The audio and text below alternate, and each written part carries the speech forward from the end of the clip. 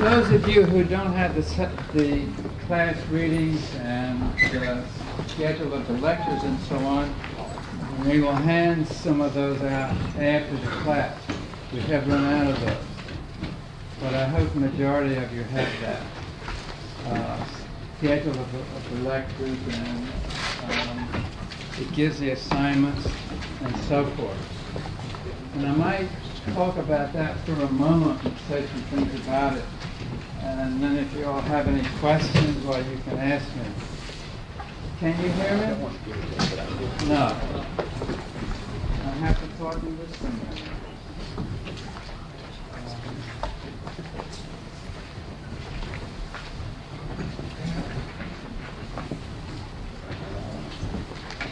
Can you hear me now? Is there anybody who can't hear me now? Yeah. Well, how do you turn this on?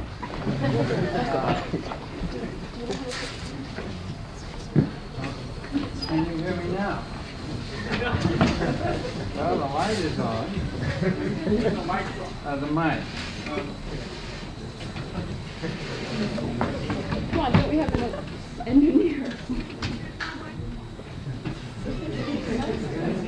There is a mic.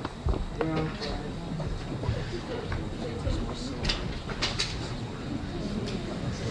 I'm sorry for this mechanical failure.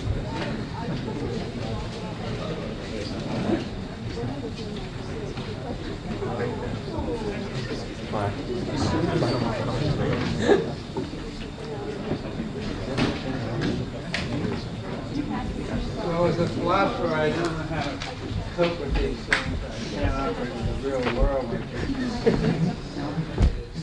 Is anybody who knows how to operate a mic? But you need a key to get in. You're all as bad as I am.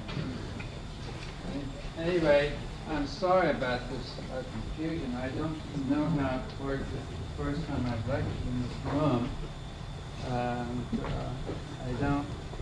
I think the things on here are for slides. I imagine that's why it isn't working. Can you hear me now?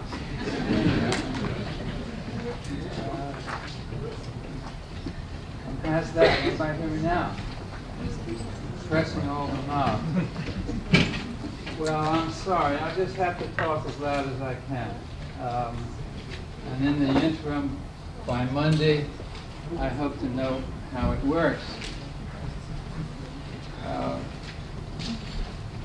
On the handout sheet for the assignments and all, I hope that is self-explanatory. That is, the topics in A are spliced in with the historical topics. So there'll be two classes under A1 today and Monday, and then after we're through with that, we'll move on to Locke and Hume. And then we'll go down ABC, and each matter is a separate class, so it means there'll be 3 classes under Locke and Hume. Then we go back to A2, okay, and then it proceeds on from there. I think there are enough instructions as to how it's supposed to go. And it adds up to 24 classes, and perhaps there are only 22 or 21. I didn't count them, but we'll do the best we can to get through this material as planned. Are there any questions about that? Now, in past years, there's been some complaint about the assignments being a bit vague, and I have tried to correct that by saying that for each class there's a particular reading that you should do. So if you're conscientious and you keep up with the reading, well, you'll know where we are, and I will try to follow this. And I think if you do the readings, you'll be able to get more out of what's said in here and in the section. So I hope you'll be able to do that. Is anybody hearing me at all back there? Okay. So I hope those are self-explanatory, and we'll be able to follow it. At any rate, I will explain it as we go along, how it's supposed to go. Now, on page 2, there's a remark in there about, I know that a lot of these readings are extremely difficult. And in fact, I don't believe any of them are easy, but some are more difficult than others. And in fact, if you haven't read any of Kant before, you probably make very little sense out of the groundwork. Very little sense. However, it's a book you should try, and I'll do the best I can to convey the way I read it. No two people probably who have thought about it a lot read it the same way. It's a very hard book, and that there are a lot of books of which that is the case. These are hard things, and people interpret them in different ways. And it isn't that any way to interpret them is equally good. Some interpretations are lousy, but there are a number of them that are really quite good, and it's hard to pick between. I hope at any rate we offer one that is respectable, even if it's not generally accepted, insofar as we have time to talk about Kant and about any of the other writers. So don't be dismayed if you disagree, and if you disagree with each other, and those are in sections, or don't be surprised if the teaching fellows don't say the same thing I do. That's entirely proper, and I hope that happens. Offer you some alternatives. Now, I forgot to add under the text TJ there, but I believe they have it in the stores. I'm going over afterwards to Coop. I don't believe everything's in. If they're all out, I'll order some more text. Now, are there any questions about anything, say, connected with after? That's about the exam and about the weekly sections will begin the week after next. I don't think we can organize them before that time, but beginning the week after next, we shall have sections. I ought to say about the examination that I will hand out, in advance lists of questions that will organize your reading, preparations for the examination. So it's not a surprise examination. These may be difficult questions, but at any rate you know what you'll be asked and you can prepare for it. The idea of that exam is to organize your study for the course, so you don't frantically try to learn everything. That's simply impossible. You can't do that. So we will have them out ahead of time. And if any of you have not met the formal requirement to take a class, if you could come up afterwards, I'll be happy to sign a card and to waive that. The idea being, I will give a kind of warning of some sort that you can do it if you try, but you should. It's a way of saying that some previous philosophy does help.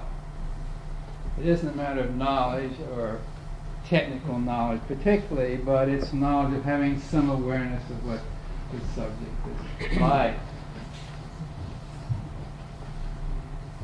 Now, this year is something of an experiment, and I may find out that it's not a good idea, that is spending so much time on a book that I wrote myself. I know when I was an undergraduate, I was very unhappy about professors who talked about their own book, and I think probably at that time I was right rather than now. But in any case, I'm going to do it at some risk. I've not done this before, and maybe I will never do it again. We'll see.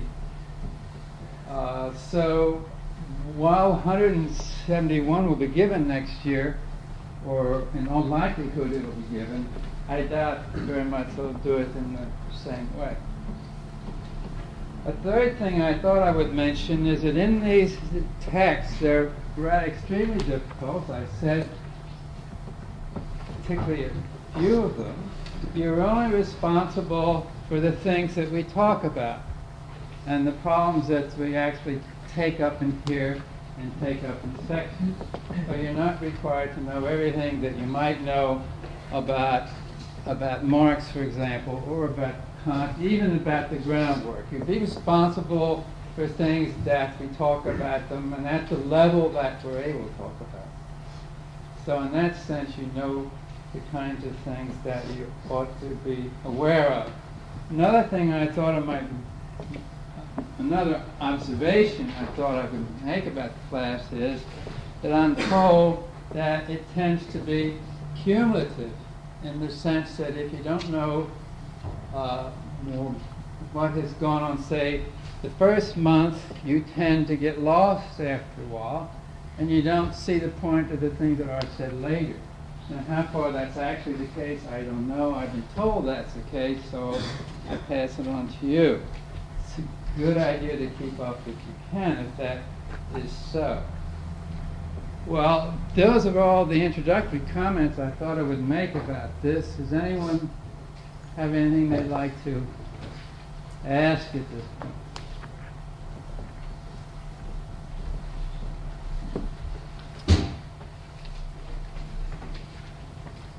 Well, are you sure? Is there anything? I know this is a large room, but there might be.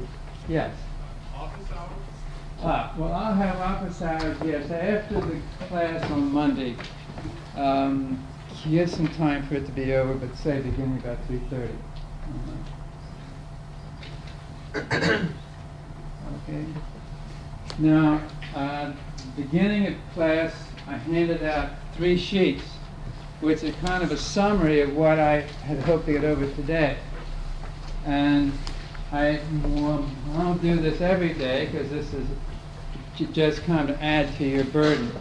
But I thought I would do it at the beginning so we would be able to have some record of fundamental ideas that I had gone over to start with.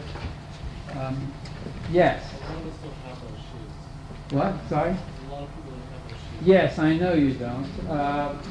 We'll have some more done up, so they'll be handed out on Monday. How many of you do not have a copy of the 3 pages that I handed out? So that's and how many of you do? So that's about another, okay, so that's about half of you have a copy and half don't. So that's an estimate of. If they want to wait, we could do them after class if anyone sort of has time. Otherwise, Monday we'll have them. Yeah. Well, if you want them right away, we'll try to do some after class. Otherwise, they'll be available Monday. Okay? And I will go over them so you'll be able to know what is being said.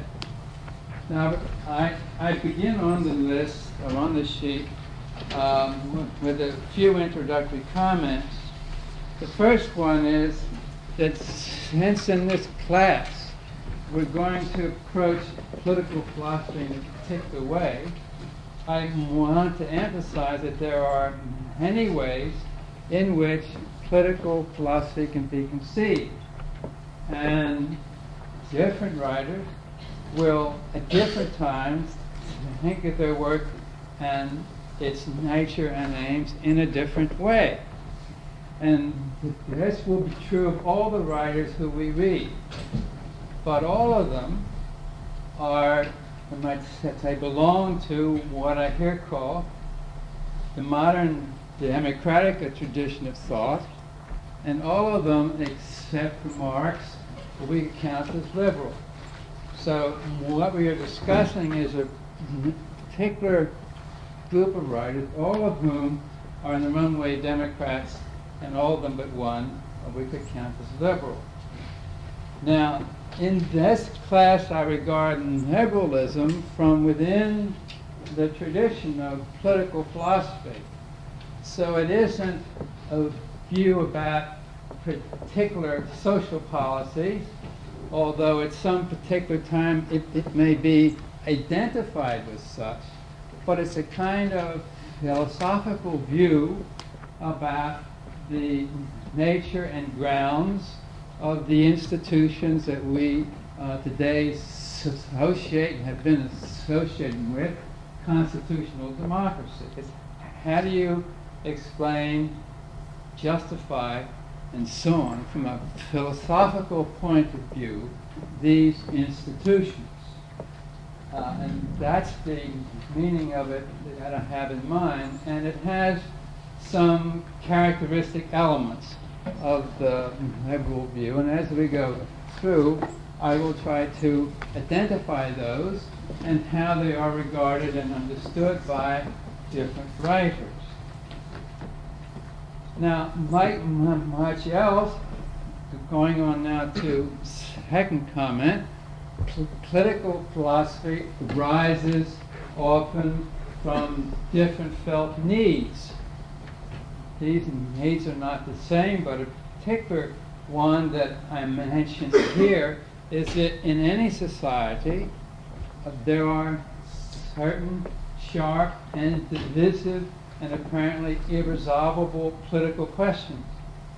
And sometimes over long periods of time, they seem irresolvable. And I mentioned an example of that is in the case of the wars of religion in the 16th and 17th century. And then as a result of that, or in part as a result of that, and beginning with, say, about the 18th century, people accepted some form of the principle of toleration. One might say that that principle is a way of coping with the problem of religious pluralism.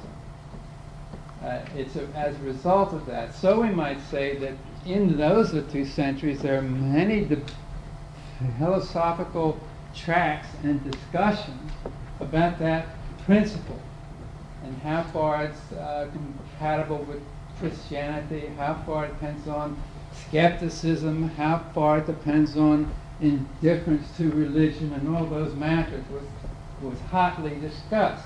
It's not now discussed because it's not a problem, but that's the historical origin of the principle. And I think also that one of the important historical origins of liberalism is in that controversy. Not the only one, but it's a basic principle, I think, of liberalism is some kind of principle of toleration.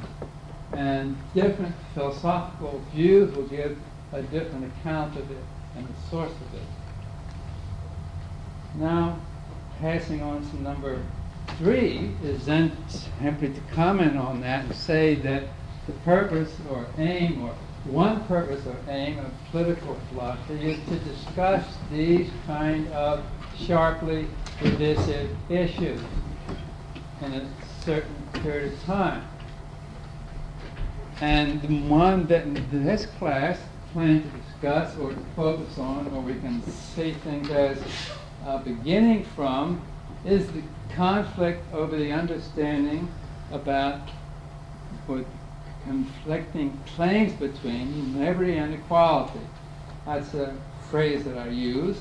And I'm thinking of over the course of democratic thought over the past roughly, let's say, 2 centuries or so, makes plain to us, I think, that there's no public agreement on how basic institutions of democracy or of our society are to be arranged if they are to be, and here I use a somewhat vague phrase, appropriate to the liberties and nature of citizenship, regarding citizens as free and equal persons.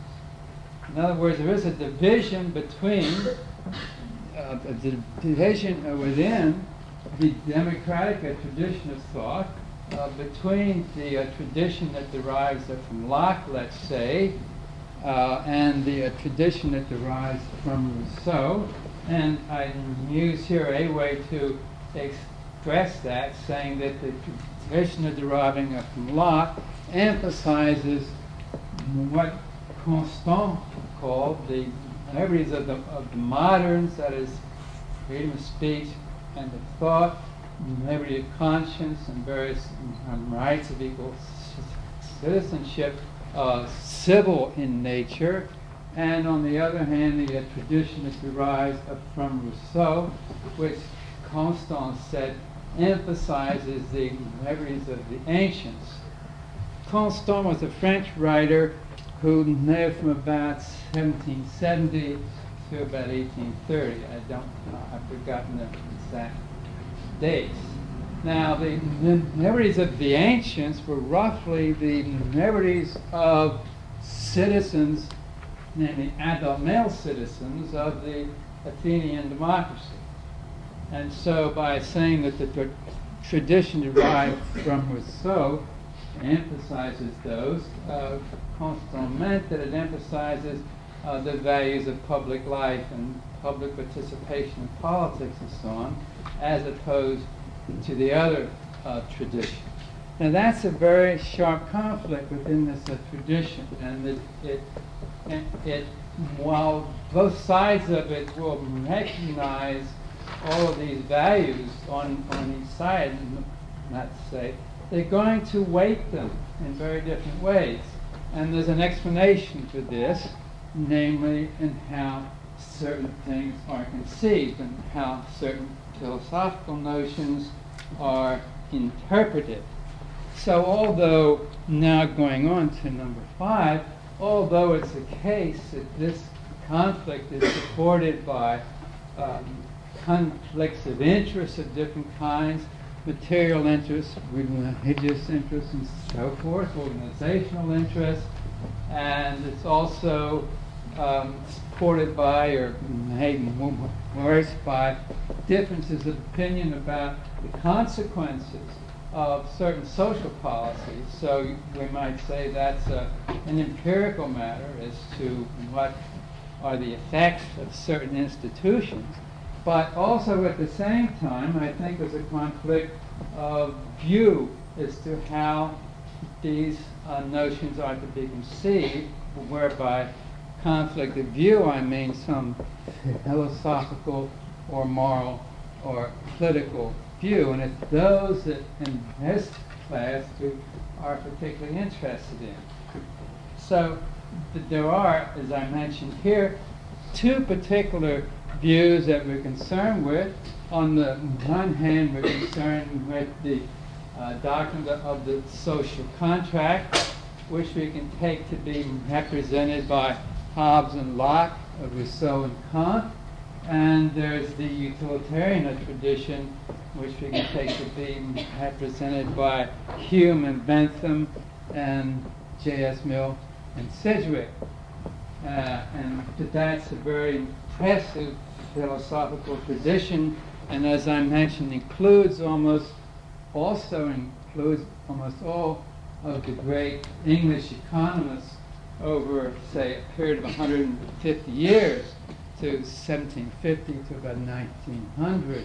So it's not only a moral and political view, it's also these people were also at the same time very important economic, political, and social theorists. And that way, it's very rare to find that happen over such a long period of time at such a high level. Well, it's no surprise that with that many smart people in it, it's been a very strong view. It's had enormous influence. One might say it's, even today, it's the dominant view in some form or other of lots of people in different subjects.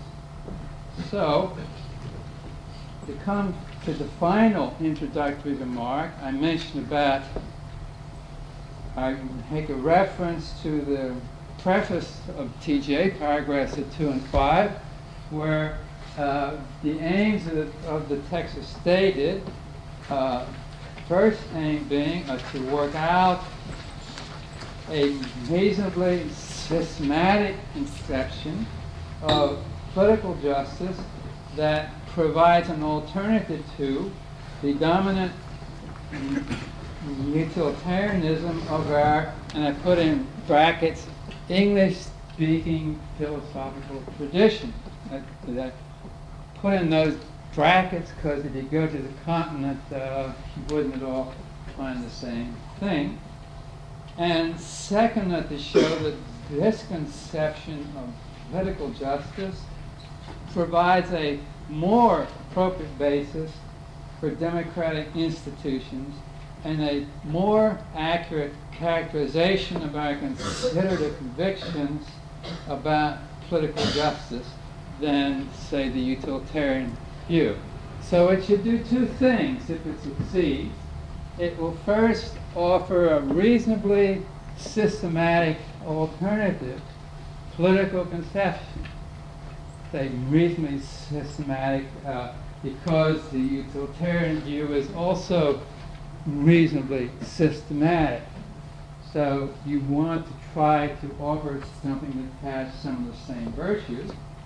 But of course, system itself is not the prime value or the prime criterion. You want a view that is a more adequate, more appropriate basis of democratic institutions. So that's the second of these is perhaps actually the more important of the two. But in commenting on the preface, it does say both things. Now, the view that is proposed adapts various ideas from the social contract tradition. It also adapts various ideas from Kant. And as I emphasized there, I say it adapts them and not adopts them because they're not the same idea. These ideas undergo a shift when you put them in another framework. So I urge you to keep in mind that the idea of the social contract, for example, is not going to be the same in Hobbes as it is in Locke. It won't be the same in Rousseau or Kant or any other writer probably that you pick. There are going to be variations on these. That is in the case of for people like that, Kant and Locke and Rousseau and Hobbes, they're going to be different. You want to be aware of the differences and how they change and why. And it's knowing how they change and why that is always the most interesting thing.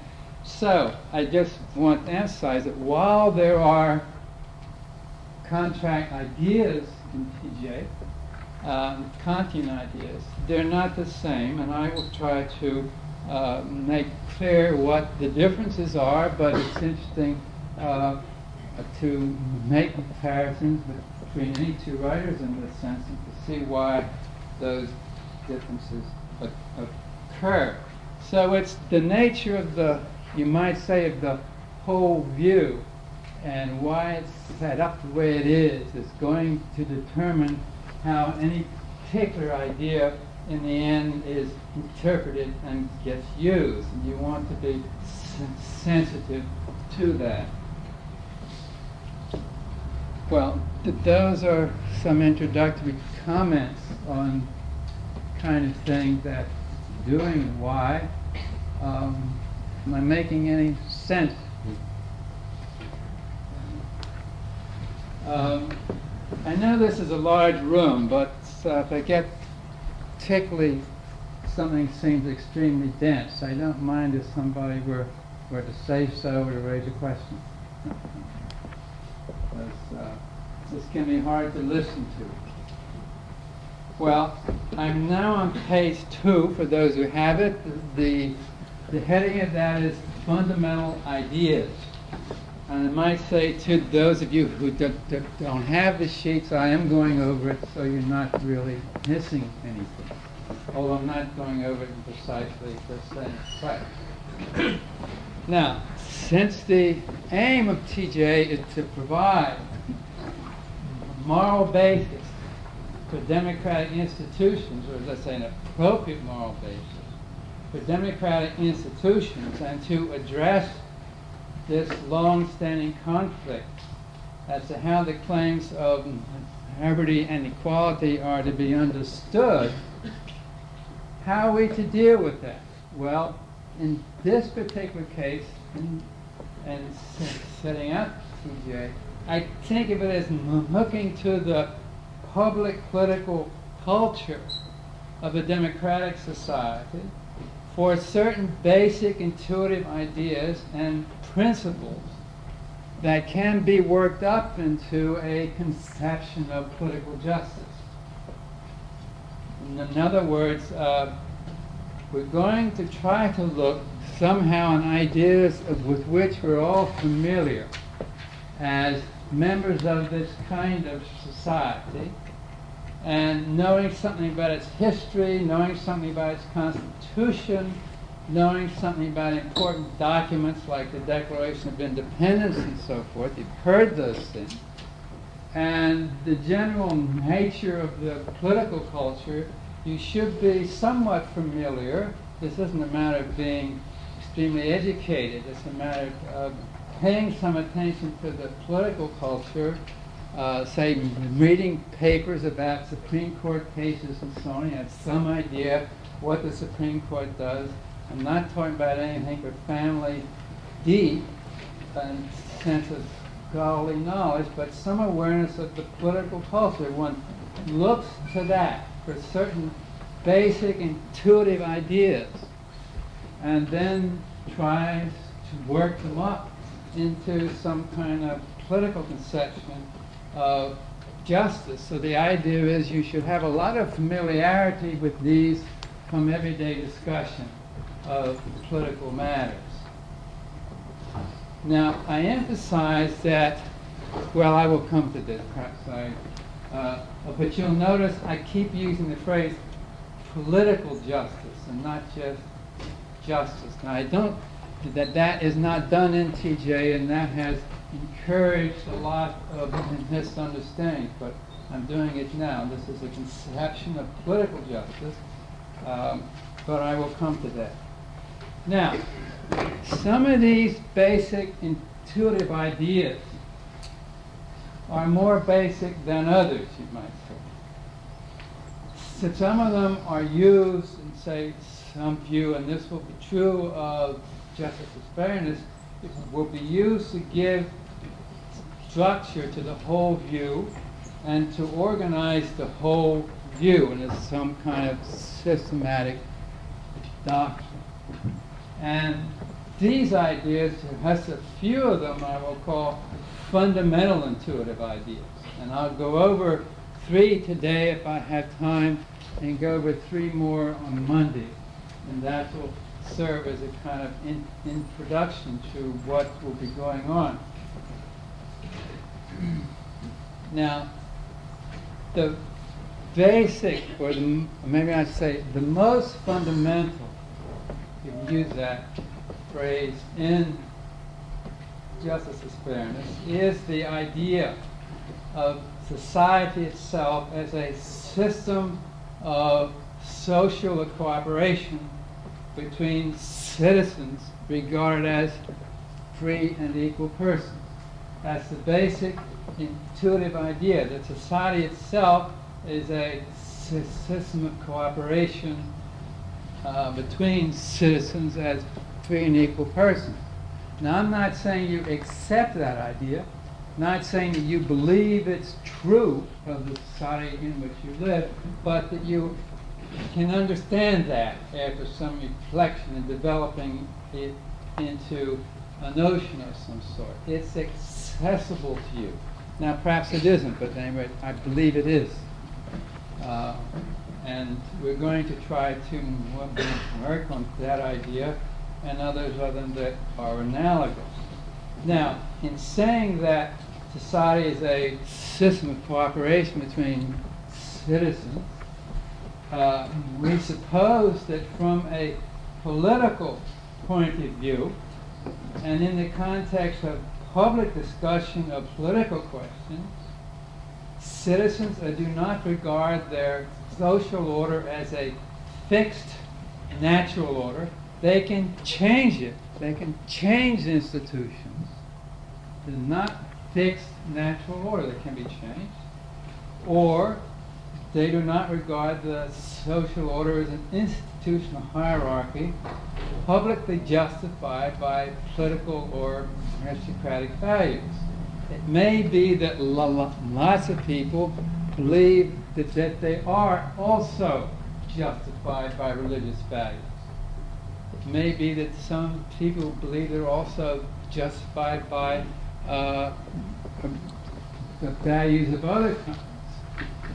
But from the context of public discussion, going to adopt the idea when we work with this model that it's not justified in those ways, but in terms of values that can be connected with the way in which we develop this idea of society as a system of cooperation between citizens as free and equal persons. It will have to be values in some sense that come from that are basic ones in political discussion as opposed to other areas of life. Now, there are three elements in the idea of cooperation that I would like to mention. The first element, features I call them here, is that social cooperation is distinct from merely socially coordinated activity. An example of socially coordinated activity would be a lot of people doing things, but it turns out that, and they're doing them in a coherent way, they know what the others are doing and so forth, but they're all following orders from some absolute central authority that they never question. Now that's very well coordinated activity, but it's not cooperation. I'm going to use the term. Now, of course, here our ordinary sense of a cooperation is not so precise that it obviously perhaps excludes that case. So what I'm doing is actually defining it, if you like, in a certain kind of way. I'm just going to say that is not going to be what I mean by cooperation. If the order's from the center and the center can't be questioned, then it's not cooperation. So that would be one feature of it. Another feature of a cooperation is that it involves some notion of fair terms of cooperation. If people are cooperating, then they have an idea of what the terms of cooperation are, and that these terms are fair, or ought to be fair, if it's truly cooperation in some sense. If we were forced into it, the terms aren't such that we could accept, but therefore we had no choice, we had to do it, then that puts in doubt that it's cooperation. So cooperation involves that there are fair terms of cooperation, and that these fair terms are publicly recognized, and they involve, that is, fair terms of cooperation involve some principle that characterizes the fair terms of reciprocity or mutuality. There must be some kind of fairness between the parties, and that kind of a notion has to be involved. And the third notion is that involves the idea of each participant's rational advantage or each participant's good. So that the idea of rational advantage specifies what it is that those engaged in cooperation are seeking to advance, each from their own point of view. It's at any rate going to involve, that is, the notion of cooperation. It's going to have those three features. Now, I'll mention in advance to give you some idea that the thing is, how are the fair terms of cooperation specified? Now, there are different ways of doing that, but in justice as fairness, they get specified by those engaged in cooperation. And of course, it's at that point that some variation of the notion of contract enters in. In other words, that by some agreement of some sort that is an agreement on certain principles that determine what the fair terms are going to be. So further development of the notion of cooperation is that we're going to say that those engaged in cooperation are the ones that are to determine the fair terms of it. But that would be getting ahead of this. Now, I turn next to down to 4 on the sheet for those of you who have it, talking about the role of the principles of justice as part of a conception of justice. Their role is to specify what the fair terms of cooperation are. That it's the role of the principles of political justice to define what fair terms of social cooperation are when we think of society as a whole. And this is discussed, although not exactly the same way as I have discussed it here in section 1, which is part of the assignment for today. Sections 1 and 2 for the day, and 3 and 4 for Monday. Okay, so that's their role, is to define the fair terms of the cooperation. Now, these principles, if we look at the content of them now, actually what they do is specify basic rights and duties to be assigned by the main political and social institutions, and they regulate the division of benefits that arise through or as a result of social cooperation. Now, since in a democratic society, citizens are thought of as free and equal persons, that is, within this model of that kind of society, a conception of justice may be viewed, as I said, as specifying the fair terms of political cooperation between citizens as free and equal persons. Okay, I hope that's some idea of what's this first fundamental idea from which, by adding on other things and the helping notions that are within it or requirements that are within it, we're going to attempt to develop, not deduce, of course, but to use as a framework for working out some kind of view. Now I'm going on to another fundamental idea. This is introduced on page 5 of section 1. And I'm going to state it here in more or less the same form that it occurs there. That's the notion of, or the idea, I should say, of a well-ordered society. Now, let's say that a society is well-ordered if it is not only designed to advance the good of its members, but also when it is effectively regulated by a publicly recognized conception of political justice. Now, by definition, this is going to mean the following.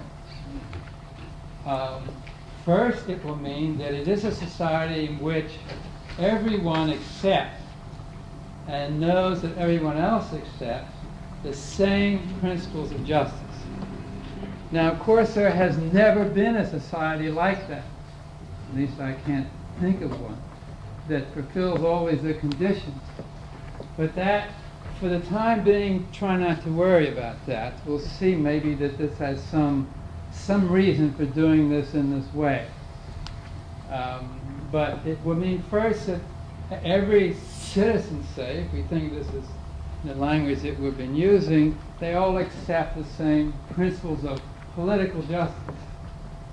Emphasize political justice, because elsewhere they may hold other moral views, but they agree on holding the same principles of political justice.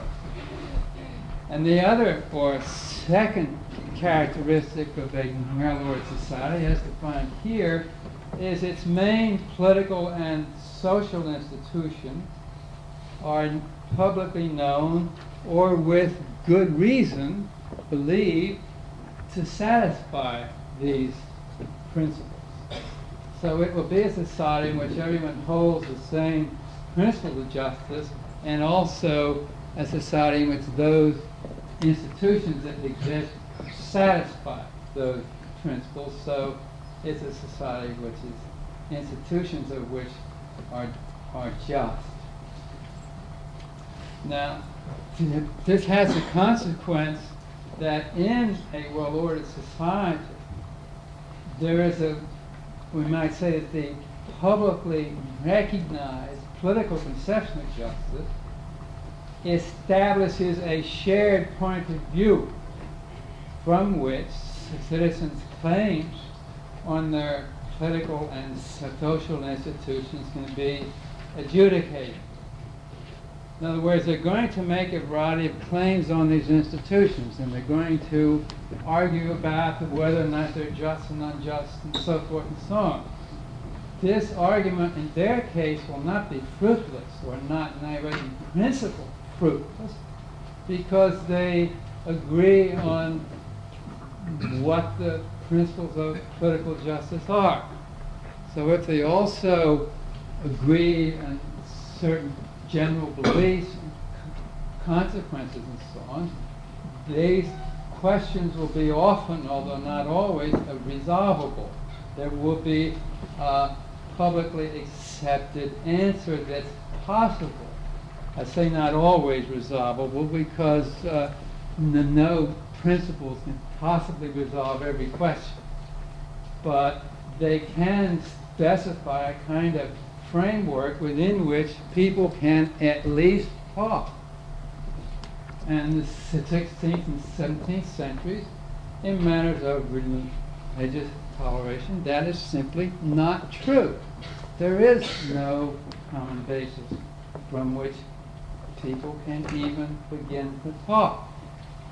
But if you have publicly recognized principles in this sense, then although they don't provide some kind of you might say, a deductive apparatus from which you can grind out answers, they may provide enough of the time some kind of framework within which these questions can be discussed. So that's beginning characterization of a well-ordered society. Now the point is, although there may not ever indeed have been, and maybe there cannot even be in any precise way, even in heaven, I suppose, or ideal conditions, a society of this kind, nevertheless, there may be some conceptions of justice that it's not even possible for them to serve in this role. So one way to think about conception of justice is, or certain principles is it possible that these principles could ever serve in a society of this sort? And I think we'd like to believe that any conception that we accept would at any rate allow for this possibility.